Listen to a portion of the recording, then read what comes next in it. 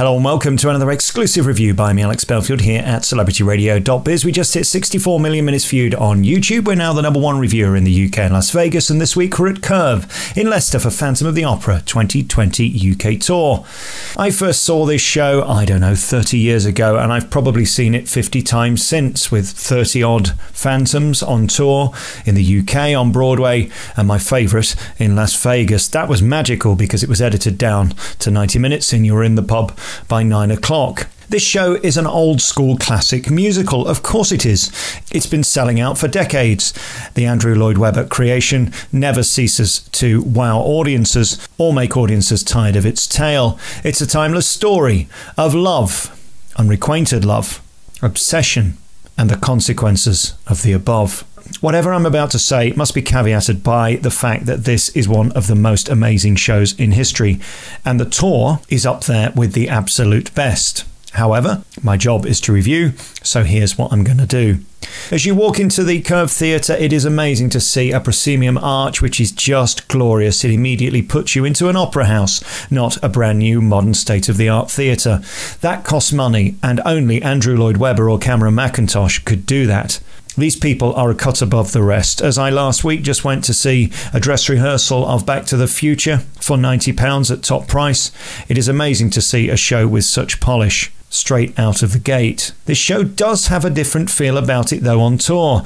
What you notice about when you see it in town or on Broadway or even in Las Vegas was the stage was built as an opera house, so it immediately feels more intense, more immersive and more to scale. The bigger the stage, like Curve, the harder it is to fill, and I think one of the problems that this production has is that the black cloth gets in the way of that through some of the more wordy scenes. In terms of spectacle though, only Webber or Cameron could put on a show on this scale. Stuff comes up from the floor, the chandelier comes down from the ceiling. I mean, where else are you going to get that in 2020? I, of course, have great sympathy with the Phantom. We have a lot in common. I mean, we're both visually disadvantaged, woefully unattractive, pariahs, outcasts, and just want to be loved. A show, though, is only as good as its talent, and we must talk about the big man in this show. Killian Donnelly is the man that people seem to love.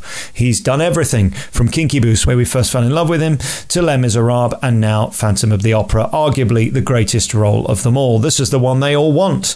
Even when they're in Les Mis, the dream of playing the Phantom is always the end goal. Interestingly, Killian plays this more hard and more vicious than any other Phantom I've seen. I've interviewed tens of them over the years. He comes out with a ferocity which is completely unique. He's also got an affectation that isn't a million miles away from Colm Wilkinson at times. It's an interesting Phantom, and there's no question he's made it his own. In terms of vocal beauty, at his top register, he's absolutely magnificent. What he's done in this part, though, is made it quite aggressive and shouty, and that has to be managed, especially when you're on tour with the issues of sound. Talking of the orchestra, it was very interesting for me because at times I wondered whether much of it was on track. It's almost too perfect.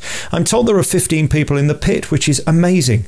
Only Les Mis, I would guess, has a orchestra on that scale. Yet the sound is so polished you couldn't actually hear the horns above the drums, for example, which is really interesting. I would love to stand behind that sound desk and work out how it's done. I think the use of track in Phantom, I'm not the first to say it, sometimes leaves me a little cold, but I guess it is what it is. Holly-Ann Hull as Christine Daaé is just beautiful. I mean, she's physically beautiful, she's vocally delicious. I mean, she's the perfect Christine. Congratulations to her. It was nice also to see Rhys Whitfield for the first time as Raoul. He really is a big talent and has a gorgeous voice. Saori Oda plays Carlotta, which was, well, very loud and sometimes deliberately annoying, whereas the entire ensemble, of course, are at the top of the game, which you would expect. There is no doubting that in its 34th year in the West End at Her Majesty's, on Broadway, on tour, and of course around the world, Phantom of the Opera is the must-see musical. If you haven't seen it, it's a joy. There's something old school about it, which is beautiful. But I have to admit there was something missing tonight that you get in the West End and on Broadway. I'm not quite sure what it was, but the magic and the magnificence didn't ring out as loud as it did just a few weeks ago when I saw it in town, which is frankly the most perfect musical production. Congratulations to the entire team. To put on this scale of tour is incredible, and as I say, I'm here to review and that's what I'm doing, but let's be under no delusions that this is a wonderful UK tour. It's a thrill to get it in Leicester and around the UK over the next year. The greatest of them all, some would argue. Congratulations to Killian, there's no doubting his tenacity, and to the entire cast and ensemble and crew who have really gone above and beyond to put this scale of show into a theatre like Curve. Congratulations to Curve for getting it. And don't miss Phantom of the Opera on tour throughout the UK through 2020. You've been listening to another exclusive review by me, Alex Belfield, here at celebrityradio.biz. Ta-ra.